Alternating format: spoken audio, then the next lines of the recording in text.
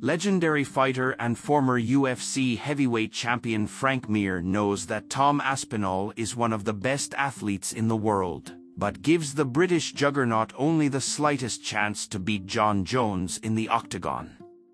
Not only does former champion Frank Mir have the second most fights in UFC heavyweight history, but he also holds the second most wins and the second most finishes in the division. So it's safe to say that he knows what it takes to be undisputed king better than most.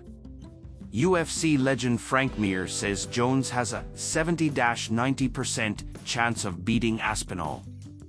Whilst the global MMA community debates the controversial UFC heavyweight title picture, former champion of the division Frank Mir doesn't see the undisputed title fight between Jon Jones and Tom Aspinall as being anything other than a one-sided beatdown.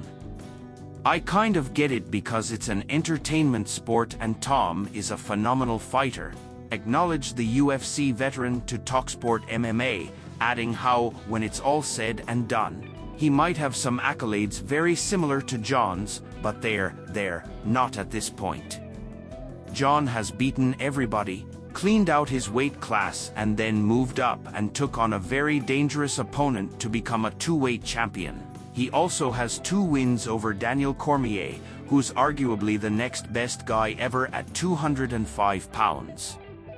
Mir stated that if he was in Aspinall's shoes, he would be doing everything that could catapult his career, but beating Tom Aspinall is not going to do nothing for Jon's career. Tom could win, but at the end of the day, if you said put my money down on it if they fought this year or within 12 months from now, I think Jon has about a 70% to 80%, 90% chance of winning that fight. Mir justified this rather bold prediction by explaining how even with the advantage of youth on his side, Aspinall doesn't possess the physical attributes or grappling skills to best Bones.